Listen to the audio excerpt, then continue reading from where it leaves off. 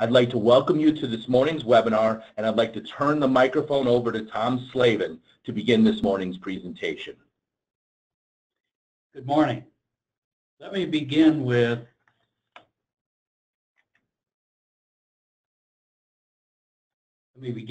a brief disclaimer, and that is that I'm not a lawyer, so if you need legal advice, you need to find someone who is a lawyer. And the other thing is that the opinions that I expressed this morning are my own and not those of the American Foundry Society or any other organization. So with that said, let me tell you what we're going to cover today, and that's the requirements of the new rule, and I will try to provide some advice or strategies for compliance as we go along, and then mention some key challenges that foundries face, and then what happens if you cannot comply. And then together with Stephanie Salmon, we'll talk about the AFS legal challenge to the standard at the end. So the standard begins with a scope, and this standard is for general industry, 1910.153. OSHA has broken out the construction sector in a separate standard, 1926.1153. The OSHA general industry standard does not apply to processing sorptive clays like kitty litter. It also does not apply where exposures are below 25 microns per cubic meter. And it also does not apply when you're doing construction work and you use the Table 1 in the construction standard. But that's a fairly rare situation. It's probably not going to apply to most foundries. One of the definitions in the standard is the respirable crystalline silica. Let's just mention that a second. When we use the term respirable, we're talking about very small particles. Visible particles tend to be over 80 microns in size. So a human hair, for example, is about 80 microns. Fine sand grains are 100 microns or larger. Respirable dust is below 10 microns. And for purposes of the standard, we don't collect all of the respirable dust when we sample. The 10 micron particles are collected in a fairly small percentage. When we get down to 4 microns, we collect 50% of the particles. We refer to that as a cut point. When we get down to about 1 micron, we're pretty much collecting 99 or 100% of those very small particles. When we use the term crystalline, primarily we're talking about quartz. Lake sand is 90% quartz. Occasionally we'll run into cristobalite in foundries, but primarily what we're dealing with is quartz. Standard does not apply to amorphous silica or vitreous or fused silica or fused quartz. Now the standard sets a permissible exposure limit of 50 micrograms per cubic meter as an 8-hour time-weighted average. This is half of the current PEL, or at least the equivalent to half of the current PEL. Current PEL is a formula that you may recall and is really applies to dust rather than the silica per se. This new OSHA standard is only about the silica. And there is an action level that's established of 25 micrograms per cubic meter, again an 8-hour time-weighted average, and this triggers some of the provisions in the standard. The standard requires exposure assessment, and there are the primary way to do this is through the scheduled monitoring option. So initial sampling is required, and you have to monitor each job, each shift, each work activity. In other words, every single person who's exposed. Now you're permitted to use representative sampling, where you can sample one person to represent others who are doing the same job on the same shift. And if you do that, you need to select the highest expected exposure and use that to represent the other people. If your samples show that you're below the action level of 25 micrograms per cubic meter, no further monitoring is needed. If you're between the action level and the permissible exposure limit, you need to repeat sampling every 6 months. And if you're over the PEL, you need to repeat sampling every 3 months. So that's a lot of sampling for a lot of employees. You can discontinue sampling if 2 consecutive samples are below the action level. Now, OSHA does provide in the final standard a performance option, which allows you to use objective data that enables you to characterize exposure if you can do that. So if you look at this picture on the chart here, we have a floor plan. And this is an example where someone has taken measurements and developed an exposure map to indicate which areas are high and which are low. So you can use real-time instruments, which give you instantaneous readings pretty much, to develop an exposure map such as this. And that's an example of performance options that you can use to determine who's exposed or what the exposures are. But primarily, the primary requirement is that you need to account for every employee and every employee's exposure. So you need to keep track of job assignments, and you need to keep your data organized because you'll need to use that. One other point is if you do use real-time instruments, typically those don't give you quartz readings, they give you dust readings. So you need to determine what the percent quartz is so that you can interpret that dust reading to give you the quartz reading. One other tip is you may, because of all the sampling, it may get very expensive to use, bring in consultants every 3 months. You may want to develop your own ability to sample. When you when you do silica measurements, you need to use a cyclone or a device that determines respirable dust. And if you do that, the flow rate is critical because you want to select dust that's, remember that the 4 micron cut point. Actually, previously OSHA used to use a 3.5 micron cut point, and in the final rule and in the proposed rule, they proposed to change that to 4 microns, and there was quite a bit of concern that that was raising the amount of dust that would be collected and in effect lowering the standard. It turns out that in the final rule, OSHA decided that the current instruments already meet the 4 micron cut point criteria. So magically, the current instruments are already compliant, so nobody has to buy new pumps. It does raise a couple of questions, but at any rate, that's where we ended up in the final rule. Another final point is you need to collect enough dust, so you need about 4 hours to collect enough quartz to do a good analysis.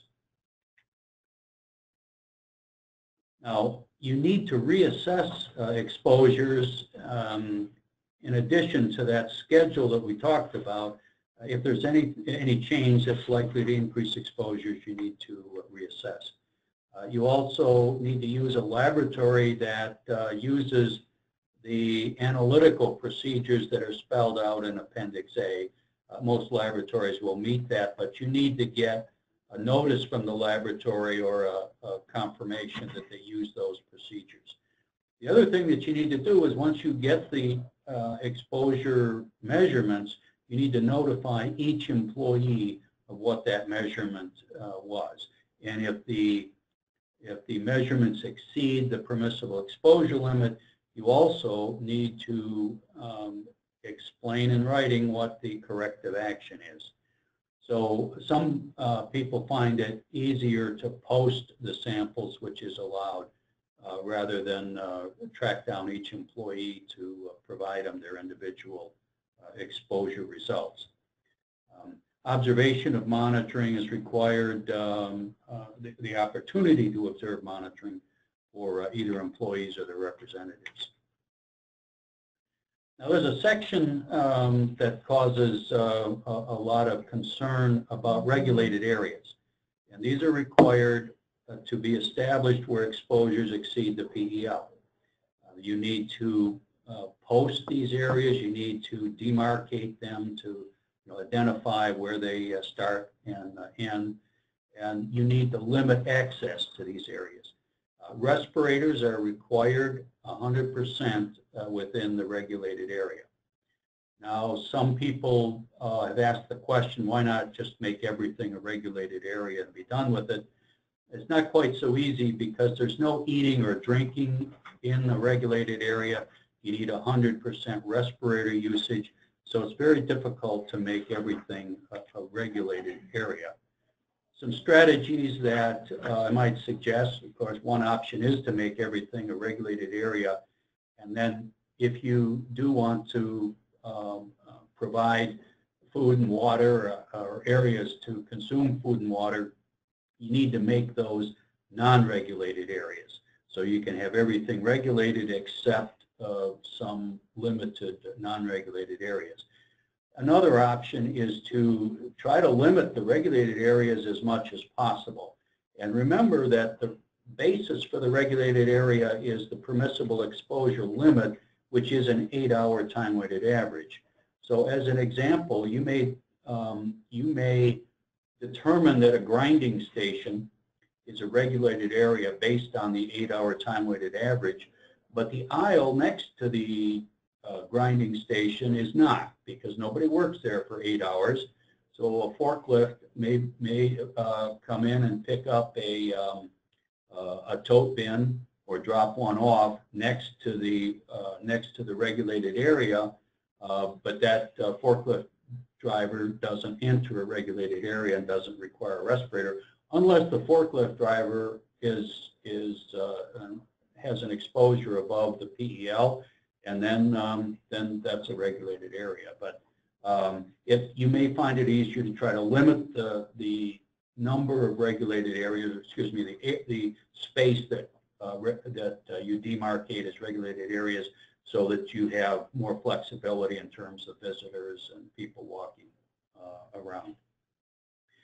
Another option is if you have operations that are temporary or sequential, is to define regulated areas in connection with specific activities. In other words, it's not always a regulated area. It's only when you're doing this or that, or only when you're,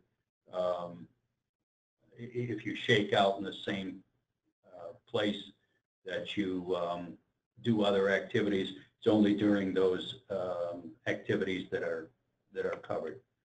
So you do have some flexibility, but you need to work that out.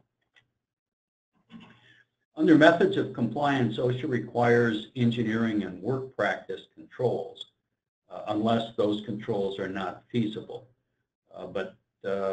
And when those feasible controls are not sufficient, you need to use those controls anyway, even if they don't get you all the way down, but if they do help reduce exposures, you do need to use those and supplement with respirators.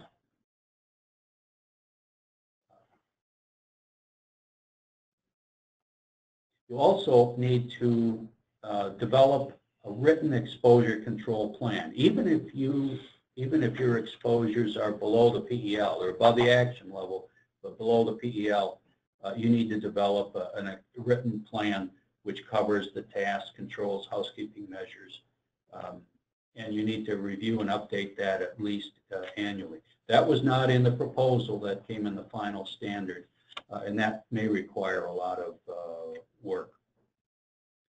Let me mention something about engineering control strategy. I think we need to get smart about the ventilation we use, which means that we need to know and understand the dust sources. Sometimes we put ventilation up on for an employee who is overexposed, but the dust source is the background or some other operation. So we need to make sure we address the real problem and don't waste a lot of resources on dust sources that aren't contributing to the exposure. We also need to pay attention to mass balance of air. By that, we mean where the air is moving, where the supply is coming from, and where the air patterns go. It's very important for when we're trying to talk about ventilating to reach the level of exposures that we need to get to. We need to account for all of the air. We also can't fight physics. If you've got a grinding operations that's generating particles at 16,000 feet per minute velocity, you can't capture those with 100 foot per minute fluid capture velocity. So we need to be careful about how we try to control those. Thermal currents are also important. Heat rises and takes dust with it. The other thing is we need to focus on small particles. So if we have a floor sweeper, for example, needs to have a HEPA filter. Otherwise, we may collect the large dust but pass the small dust through the non-HEPA filter. So that's a high efficiency filter. For respiratory protection, we need to provide respirators whenever feasible controls are not sufficient. Also, while we're installing controls, if people are over the PEL, and during maintenance or tasks where the control is not feasible, and of course in regulated areas. When we do when we provide respirators, we also need to comply with the standard for the respirator protection program. So that's already in effect, and that standard 1910-134 requires a written program, requires that you select the right respirator, requires an evaluation, a medical evaluation that people are able to use the respirator. Now, the medical evaluation doesn't have to be done by a physician necessarily, but it can use a questionnaire, but it's a screening to make sure people are qualified to use a respirator. And then some fit testing is required. And of course, record keeping, training, and maintenance. Housekeeping is one area that's going to be difficult for us, and this is because OSHA prohibits dry sweeping or brushing and prohibits compressed air. Now the qualification is it prohibits the sweeping where the activity could contribute to the exposure, but in the final standard, OSHA says if it contributes to any exposure, not just exposures above a PEL. So almost it's hard to conceive of a sweeping operation that doesn't contribute to some exposure. So this may be difficult. Now there is an out here if wet sweeping or HEPA vacuuming are not feasible, and the burden is on the employer to demonstrate this infeasibility, but there is an out. The other prohibition of compressed air cannot be used to clean clothing or surfaces. This has two outs. One is if you use a ventilation system that's designed to collect all of the compressed air, then you can use compressed air, but that's a difficult thing to design. The other thing is if there's no alternative, no feasible alternative, and again, the burden is on the employer to demonstrate that no alternative is feasible. So let's talk about medical surveillance for a bit here. We need to make medical surveillance available for those exposed above 25 micrograms for 30 days per year. So if you've got somebody exposed above the action level for 30 days per year, you have to make medical surveillance available to them. The initial exam has to be provided within 30 days of hire, and this includes a history as well as a physical exam, x-ray, pulmonary function, and TB test. A periodic exam has to be provided every 3 years, and that includes everything except the TB test, so that the TB test does not have to be repeated, but everything else does. Now, the medical surveillance requires that you provide the, let's call it a PLCP. People in the medical world are now calling themselves PLCPs, the Physician Licensed Healthcare Provider. So you have to provide a copy of the standard, explain what the employee's duties are, explain what the exposure levels are, what personal protective equipment is used, and the history of the use, and then any records from prior medical tests that happen to be under your employer control. So that's a lot of information that you need to provide to the PLCP. Now, in return, the PLCP after the exam provides a medical report for the employee, and you don't get to see that because there's confidential information, but they do provide you with a medical opinion for the employer. And it's possible that they may require an exam by a specialist or recommend that, and if that happens, that referral needs to be accomplished within 30 days. Now, some people may decide to use mobile services. That's certainly an option, and those are relatively convenient.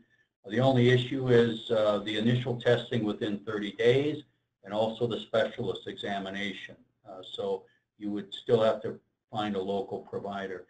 Probably it makes sense to develop a relationship with a specialist in case of those referrals so that you can get those done within the 30 days.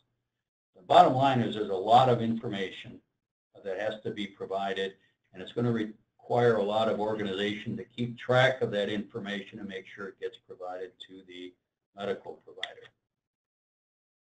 Under the communication section of the standard, OSHA requires that containers must be labeled, and the labels have to include the new health effects that are addressed by this standard, which are the lung effects, immune system effects, kidney effects, and lung cancer.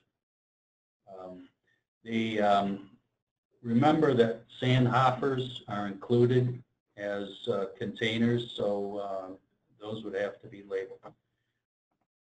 At the entrances to regulated areas, the standard requires a specific sign, specific wording, and that's shown here on the standard. Note that it's ironic that standard does, or that the wording doesn't include kidney effects or immune system effects, but that's fine. Now, this standard requires more than just training. Communication in this standard requires the employer that each covered employee can demonstrate knowledge and understanding of the hazards of silica and the tasks that could result in exposure, the control measures, the contents of the OSHA standard, and the description of the medical surveillance program. You have to be able to demonstrate that. Now, so it's not just enough to provide that information to them. if a compliance officer comes in, those employees need to be able to explain that to the compliance officer. That's a big undertaking. So you'll need to document that maybe through a test, that the employees at least at some point understand the basics, those elements, and if they happen to forget them, at least you've got documentation that at some point they knew that. Under the record keeping, you have to keep track of air monitoring data, which includes quite a bit of information. One that creates some heartburn is the Social Security number of the employees. It's not clear whether you can use a clock number and have a reference to a Social Security number that's on file. OSHA was pretty adamant that the Social Security number has to be the basis of or has to be included in the record. So somehow we'll have to figure out how to do that. Also, if you use objective data, that has to be recorded. And we talked about some of the medical surveillance data. That information needs to be recorded as well. So some of the key dates, standard is effective on June 23rd, but none of the obligations commence until June 23rd of 2018. So you've got 2 years. That doesn't mean you can wait 2 years, but you have 2 years before all those obligations commence. The medical surveillance piece has 2 dates. Those who are above the PEL have to be in compliance by June 23rd, 2018. There's an additional 2 years for those who are below the PEL but above the action level, 30 days or more. Those people have to receive their medical surveillance by 2020. So let's talk for a minute about what the rule means for foundries, some key challenges, and what happens if you can't meet the standard. So one key challenge is feasibility. And to give you an idea of how difficult this is, the 1 gram of respirable silica sand, equivalent to an artificial sweetener packet, would generate a PEL exposure in a space the size of a football field 13 feet high. So it doesn't take very much sand to get over the PEL. Now, when we talk about compliance with the PEL, remember there's probably a distribution. You've got quite a bit of variability in your sampling, and so typically air samples exposures are log normally distributed. There's kind of a skewed curve with some high samples and that tail out. Now, the chart here shows that the mean at the PEL, but that is not a compliance situation. A compliance situation would be where your average exposure is far enough below the PEL that there's just a small tail that exceeds the PEL. And in the case of the final standard, you need to be below 10 micrograms per cubic meter to achieve 95% confidence that you're going to be below the PEL 19 times out of 20.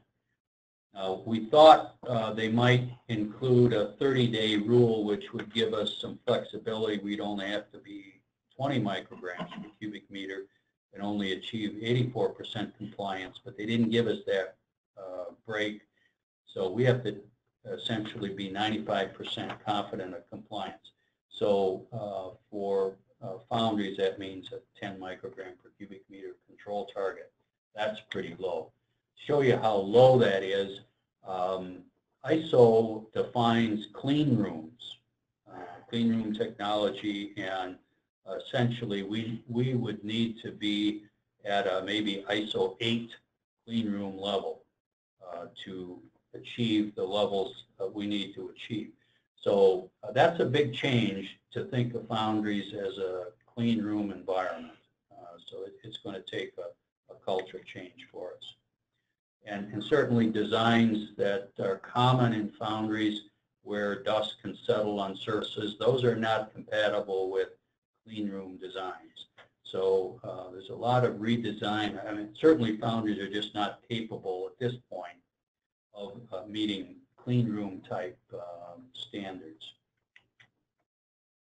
Now, I want to talk a little bit about respirable dust and compressed air, and also about those the dust that in that previous slide that was settled on the rafters. You wonder, how did that dust get there? Well, the fact is that fine dust doesn't follow the laws of gravity.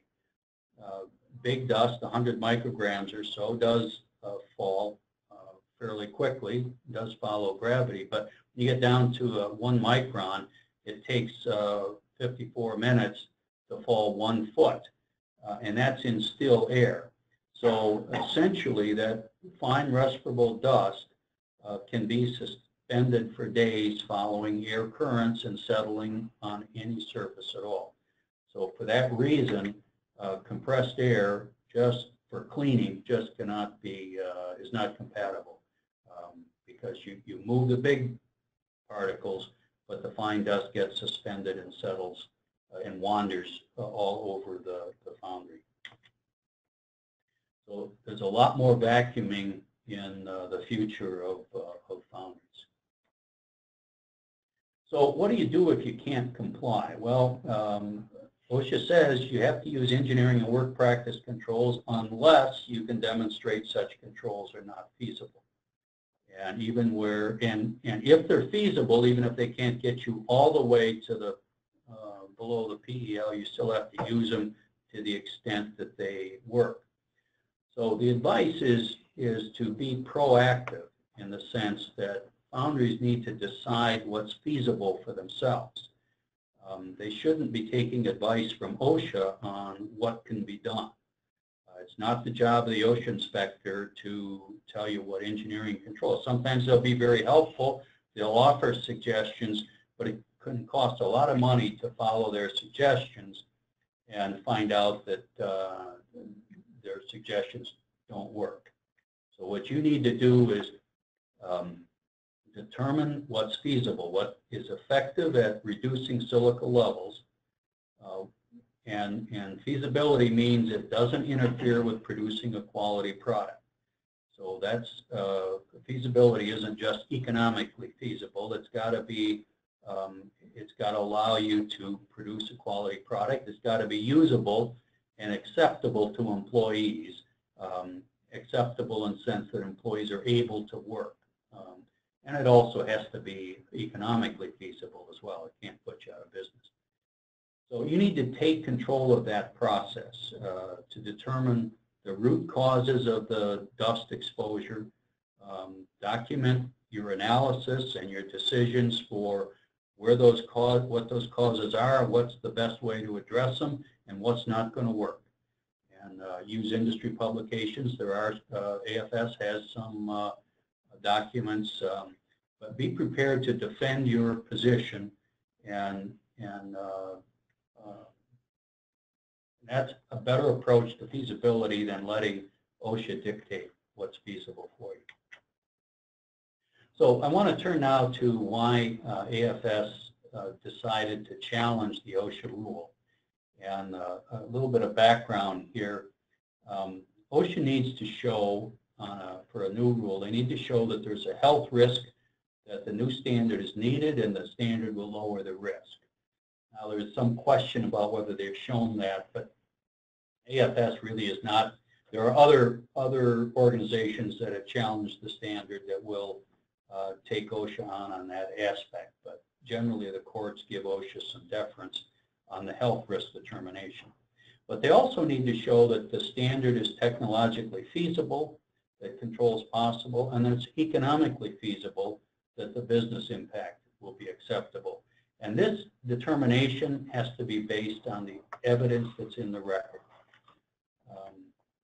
Now, AFS provided a lot of information and provide a lot of, so the record is full of a lot of data that we provided. OSHA's kind of ignored a lot of that.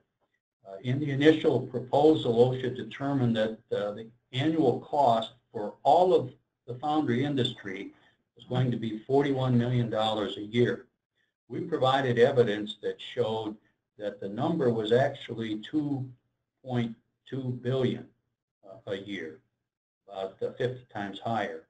OSHA made some adjustments in the final standard, but they brought that up to $47 million, which is hardly not much of an adjustment. So the bottom line is that they didn't pay much attention to the evidence in the record there. A couple of examples that we provided, OSHA decided that the foundries can get by with a 15-gallon HEPA vacuum. We're dealing with tons of sand, and they decided a 15-gallon vacuum is all we need. We provided evidence that we more likely need a 2 cubic yard unit with a $45,000 cost plus another $15,000 in accessories. And the final rule, they determined that no, 15-gallon vacuum is still what we need. For abrasive blasting, OSHA based that on a $8,000 glove box unit. We said, no, for abrasive blasting in a foundry, we need units that are well over $100,000. The final standard, OSHA still stuck with their glove box unit for cleaning castings. Ventilation was another where they did make some change. They doubled the cost of the cubic feet per minute. We think it ought to be about double what they decided, but they said they doubled the cost. And then there were other things that were not included. These are just examples. Respirators, they decided that only 10% of employees will need respirators. In fact, in a foundry with 20 to 500 workers, the final standard, they decided you're only going to need 4 respirator users in the foundry. So there's still a lot of problems with their analysis. Another example for unit cost that's a little bit mystifying, and there are a number of these. So this is an example of cleaning and finishing operator using a bench with 3750 CFM. And in the proposal, they determined that was going to be about $19,996 annualized cost. We commented that many operations use more stations, larger stations, use more air, and that the cost per CFM was vastly understated. In their final economic analysis, somehow the cost went down for this unit. So it just, and there were about a third of the unit costs that they provided actually had lower costs in the final than they did in the proposal. So it's pretty much a mystery. We also had problems with the variability. As I showed those curves before, the target that we need to meet is about 10 micrograms to assure compliance with the new PEL. And OSHA's response is that the unions say that that variability is just due to poor control. And if you improve the control, it'll reduce the variability. No basis for that at all. They provide no evidence for that, just the opinion of a couple of the union witnesses. And there are other examples where OSHA just ignored a lot of the data we provided. So they failed to address most of what we provided. They answered facts and evidence with opinion and assumptions. And so we believe the evidence in the record supports a much different conclusion than what OSHA has reached. So with that, I want to invite Stephanie Salmon to talk about the Silica litigation. First, we have to unmute Stephanie here.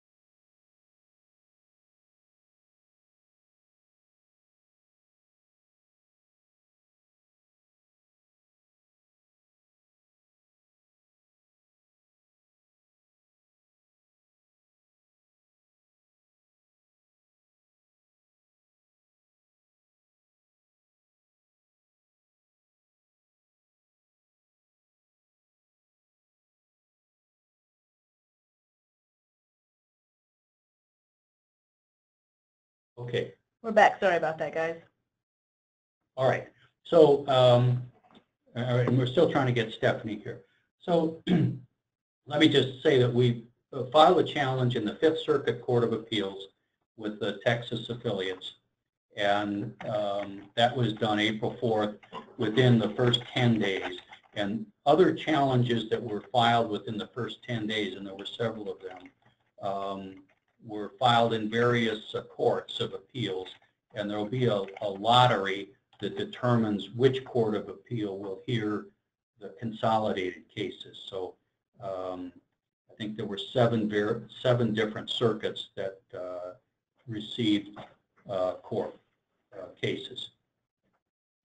You're not picking up Stephanie at all?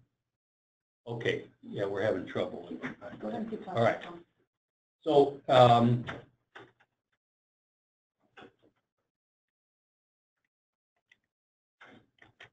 well, now I'm in trouble here. Let's go on to the next. Advance the slide here.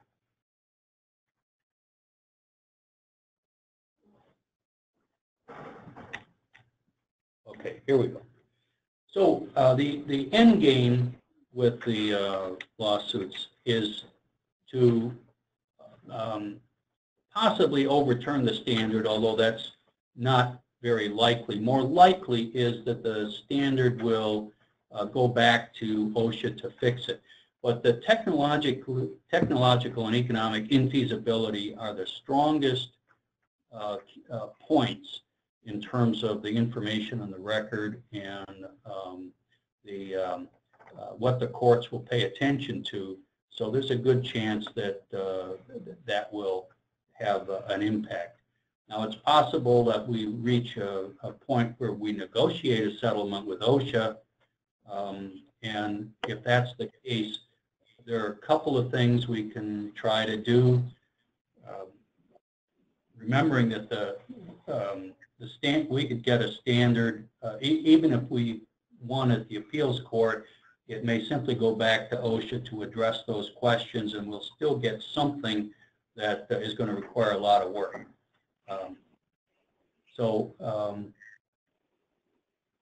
Some of the options that we're looking at are possibly increasing allowance for respirators. So you could use respirators to achieve the 50 and then engineering controls above 100, for example.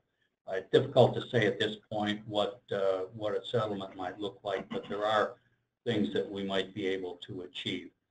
But no matter what happens, there will be a lot of monitoring, a lot of medical surveillance, training, records, respirators, and vacuuming will be in your future. Okay, I think we have Stephanie ready now. Stephanie, are you there? I am. Can you hear me? Yes, thanks. Okay, great. I apologize about that. Thank you, Tom, for covering a couple of the slides. I just wanted to thank everybody for taking time today to participate in the webinar.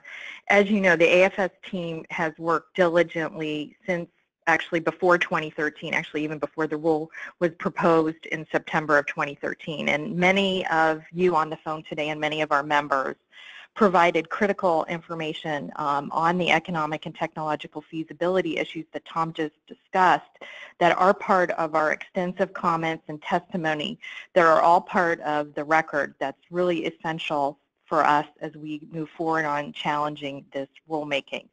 And as you heard from Tom today, the proposed rule versus the final rule, there really aren't very many changes, and despite all the comments and suggestions we made, they did not include those in the final rule, which will actually help us, you know, at the end of the day in the filing of the of our petition or challenge to the OSHA Silica rule.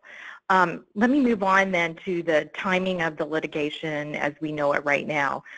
Tom walked you through in terms of the fact that we filed the petition within this 10-day period. Now it goes to a lottery where it will be randomly selected.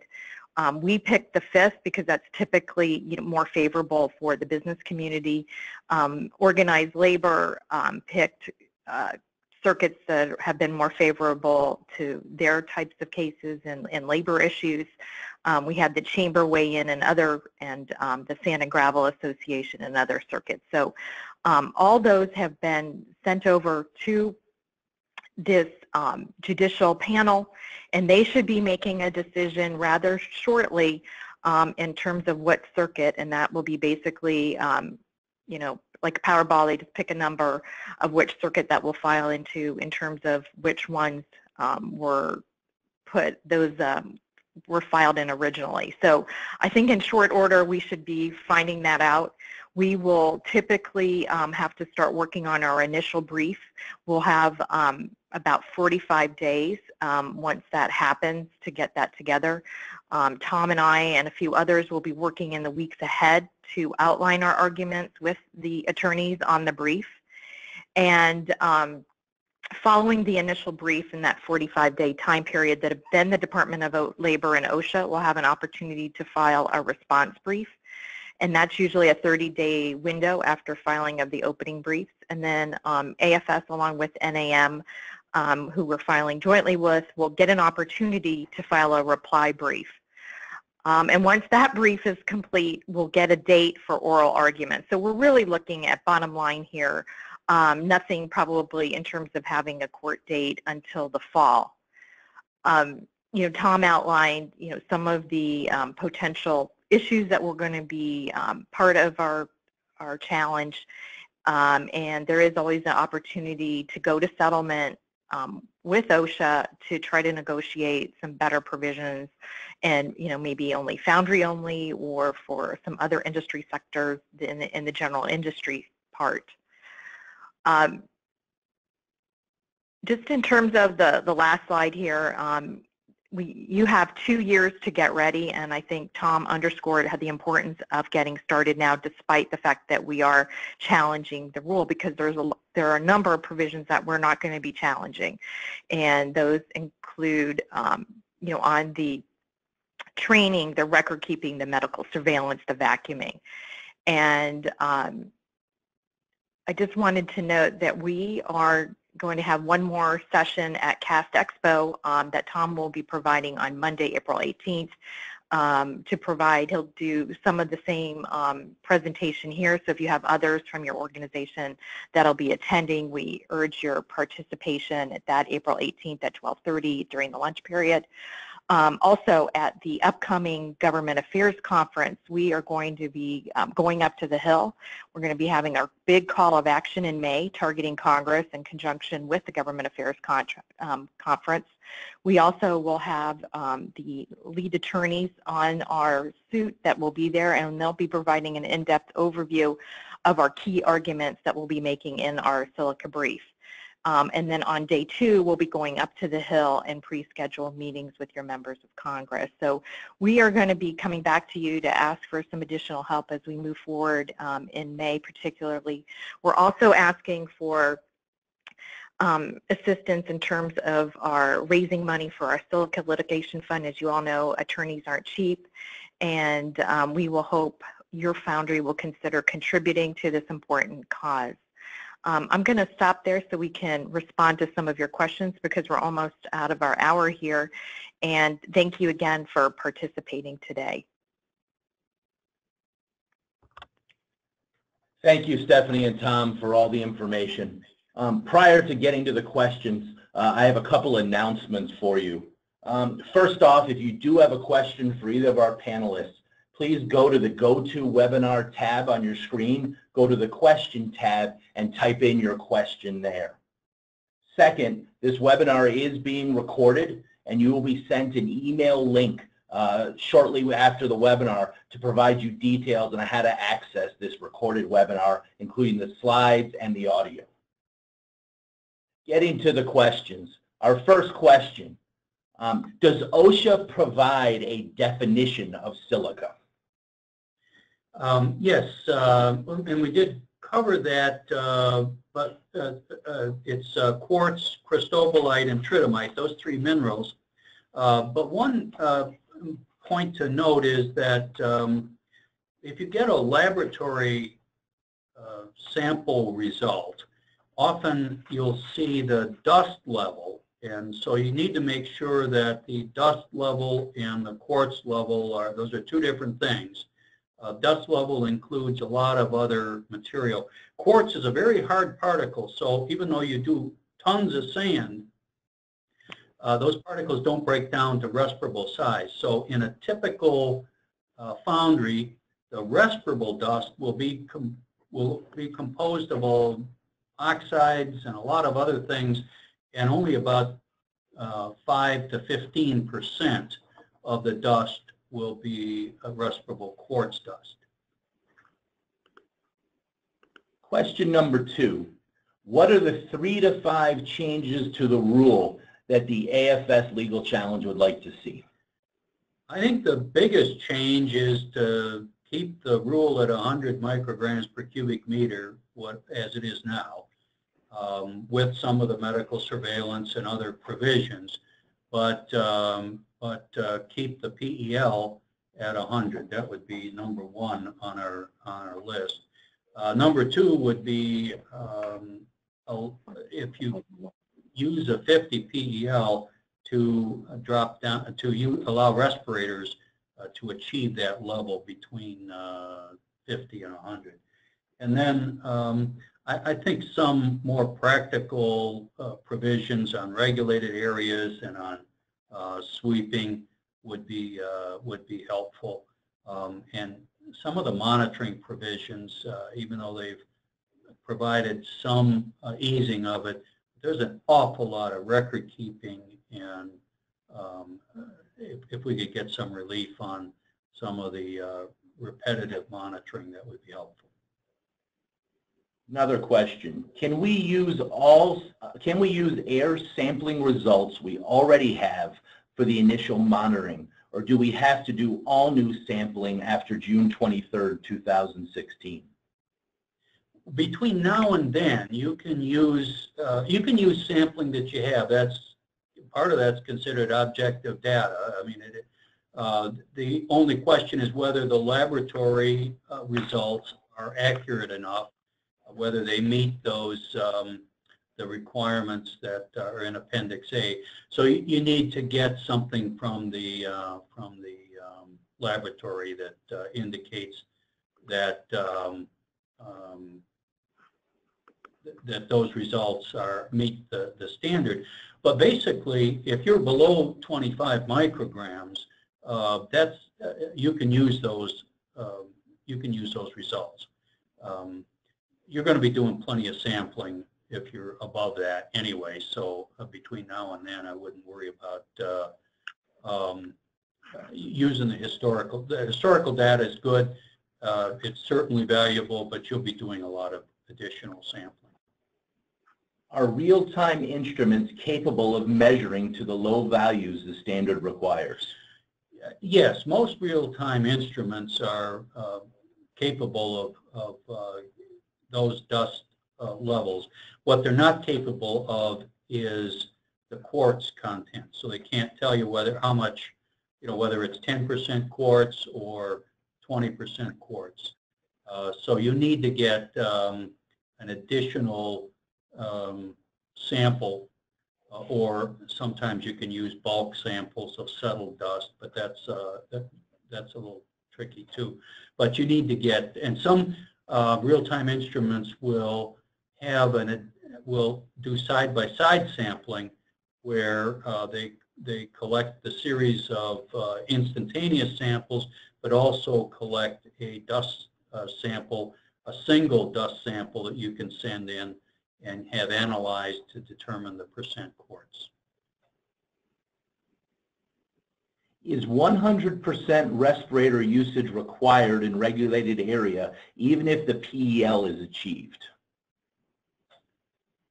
Well, if it's a regulated area, 100% respirator use is required.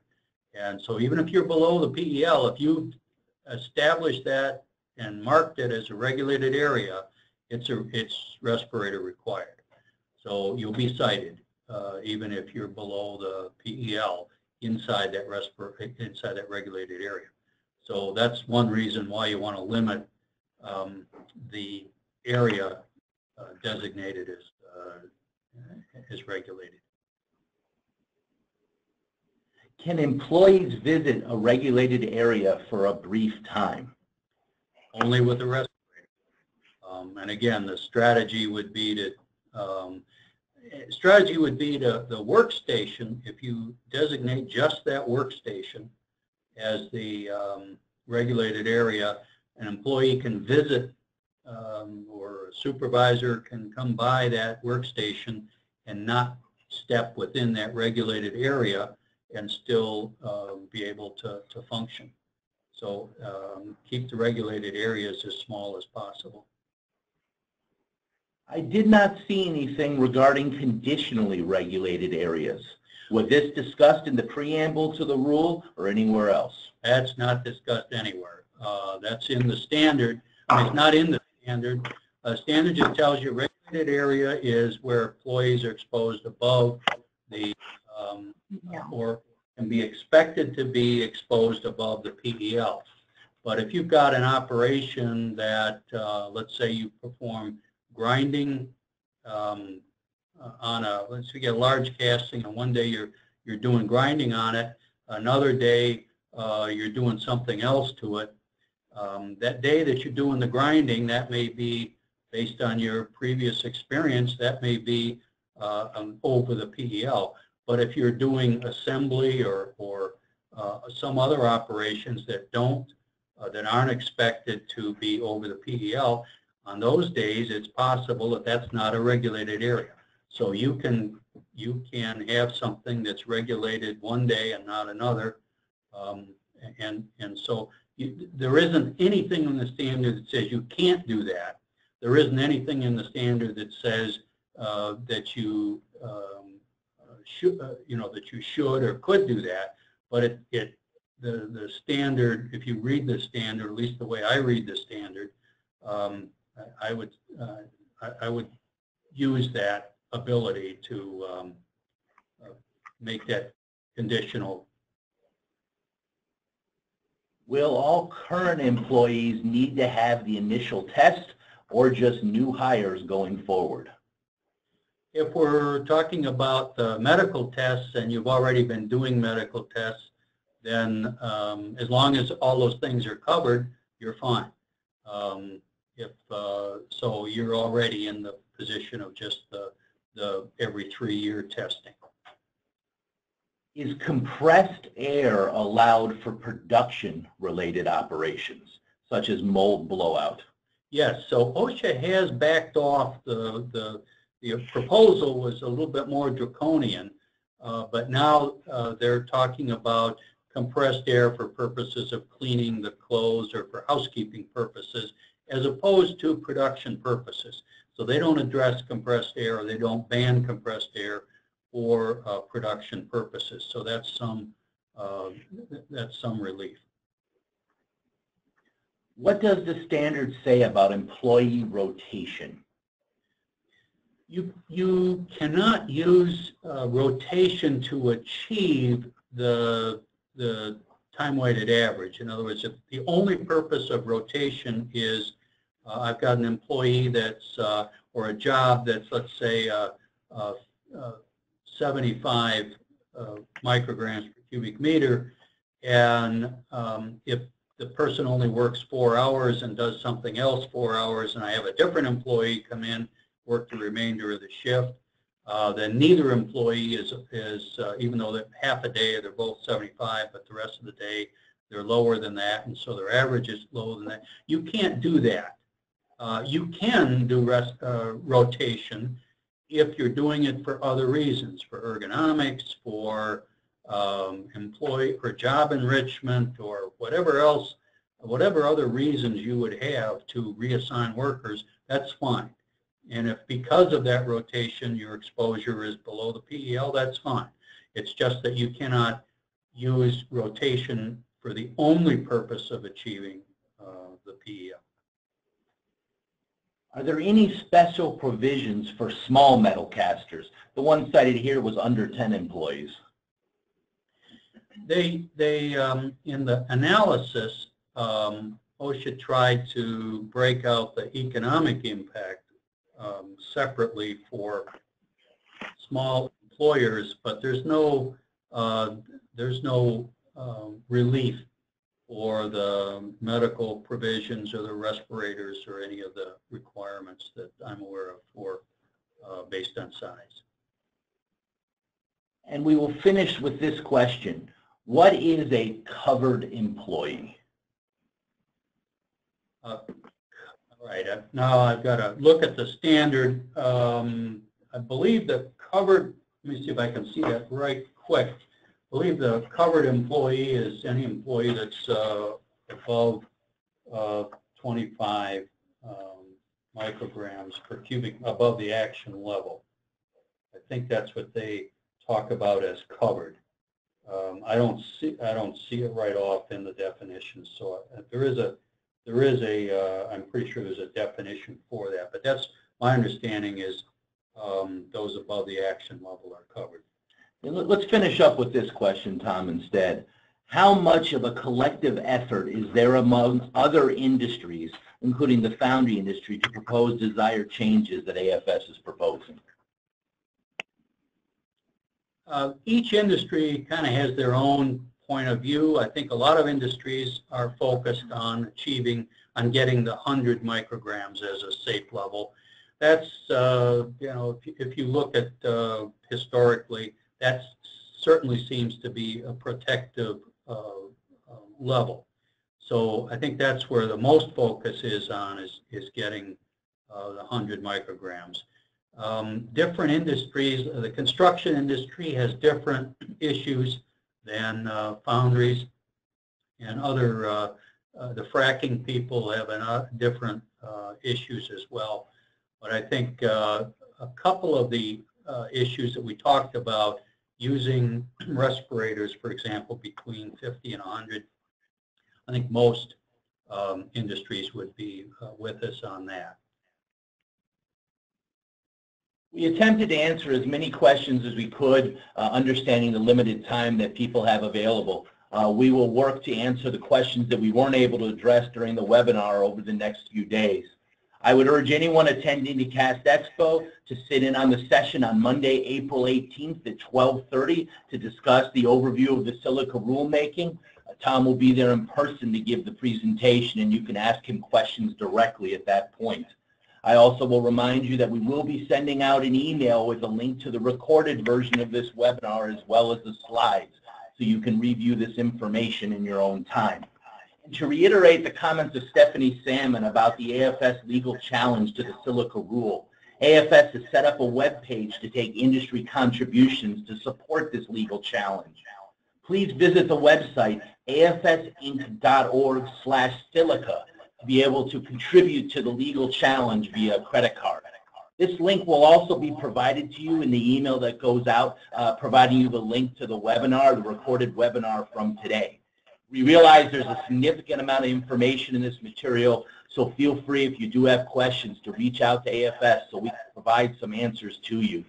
Thank you to everyone for your time this morning. We look forward to serving you in the future and continue to work with you on the new Silica rule.